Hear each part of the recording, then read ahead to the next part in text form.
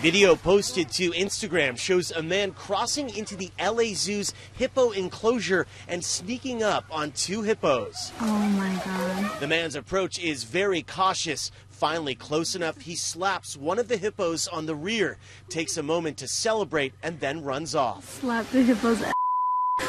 The LAPD confirms they got a report of trespassing at the zoo and are investigating. The zoo says the hippos are Rosie and Mara. You can see the hippo who was slapped does not show much of a reaction, but the other hippo seems a bit startled and looks up as the guy is still in the enclosure.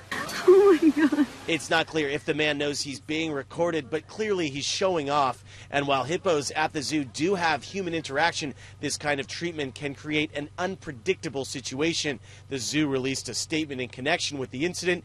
It is never acceptable for a guest to enter the habitat of any animal at the zoo. It is a privilege to observe these rare and endangered species, but they are still wild animals, and their space must be respected at all times.